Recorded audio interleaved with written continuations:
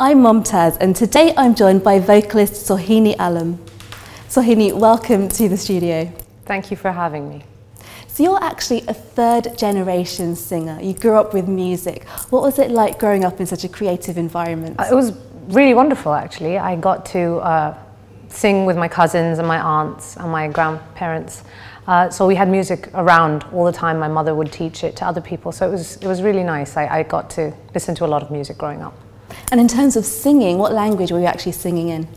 I grew up, my training was primarily in Bengali music. So, I mean, I grew up listening to a lot of different kind of music, but my training and my singing was usually in Bengali.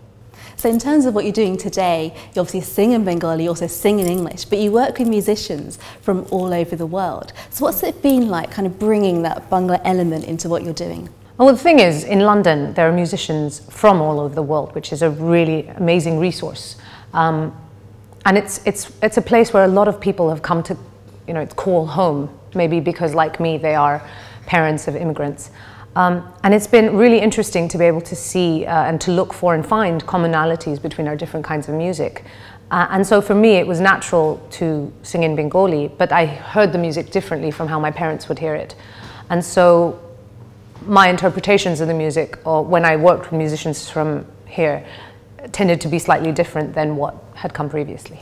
So in terms of the music you're creating, how much of a conscious effort do you actually make to make sure there's a Bengali inspiration, a bit of Bangla in there? Is that something that's important to you, or does it just happen if it fits creatively? It's important to me depending on why I'm working on a piece of music. So for a piece that I'm doing for theatre, its primary purpose is to serve the story. And if the story happens to be a Bengali one, then that's a whole different case as well. So it really depends. Generally speaking, I do favor singing in Bengali and highlighting where I'm from and what my heritage is, simply because, as I said, my interpretation of it is different.